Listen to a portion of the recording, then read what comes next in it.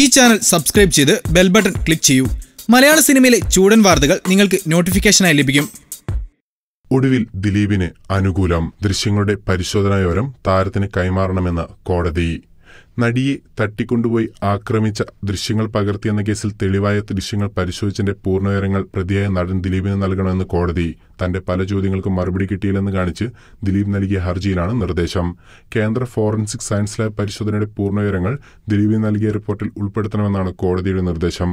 അനാവശ്യ ഹർജികൾ നൽകി ദിലീപ് വിചാരണ വൈകിപ്പിക്കാൻ ശ്രമിക്കുകയാണെന്ന് പ്രോസിക്യൂഷൻ ആരോപിച്ചു. മാർച്ച് 4 കേസിൽ വിസ്താരം തുടരും. ഗായിക റിമി ടോമി, നടൻ Mukesh, post production controller bobbin എന്നിവരെ അന്ന് വിസ്തരിക്കും. നേരത്തെ വിസ്തരിക്കാൻ നിശ്ചയിച്ച ദിവസം സ്ഥലത്തില്ലാതിരുന്ന PT തോമസ്, MLA, നിർമ്മാതാവ് ആന്റോ ജോസഫ് ഹാജരായിട്ടും സമയക്കുറവ് മൂലം വിസ്തരിക്കാൻ കഴിയാതെ വന്ന നടൻ സിദ്ദിഖ്, നടി ബിന്ദു പണിക്കർ എന്നിവരുടെ സാക്ഷി വിസ്താരം പിന്നീട് നടക്കും. അവധി അപേക്ഷ നൽകാതെ വിസ്താരത്തിൽ പങ്കെടുക്കാതിരുന്ന നടൻ കുഞ്ചാക്കോവിനോടും 4 ഹാജരാകാൻ കോടതി നിർദ്ദേശിച്ചു. ഈ ചാനൽ സബ്സ്ക്രൈബ് ചെയ്ത് ബെൽ ബട്ടൺ ക്ലിക്ക് ചെയ്യൂ. മലയാള സിനിമയിലെ ചൂടൻ വാർത്തകൾ നിങ്ങൾക്ക് നോട്ടിഫിക്കേഷനായി ലഭിക്കും.